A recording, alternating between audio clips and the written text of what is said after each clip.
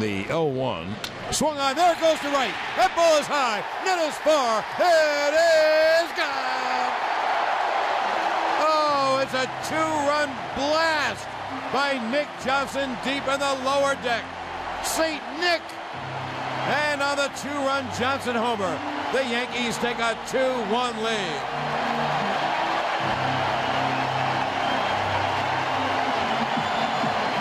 Well, he hasn't had many hits since September the 23rd, but the two he has had have counted in a big way. When the Yankees exploded for 6 runs in the clincher on Sunday in Minneapolis, it was a big two-run double by Nick Johnson. An even bigger two-run home run here in the bottom of the second has given the Yankees the lead for the first time in the ALCS. It's 2-1 on the home run by Nick Johnson. That's a big blow for the Yanks. It's a big blow pragmatically. Puts 2 runs on the scoreboard. And also emotionally, the Yankees finally get something going. A fastball right down the pipe. About belt high, and boy, did Johnson hit it out.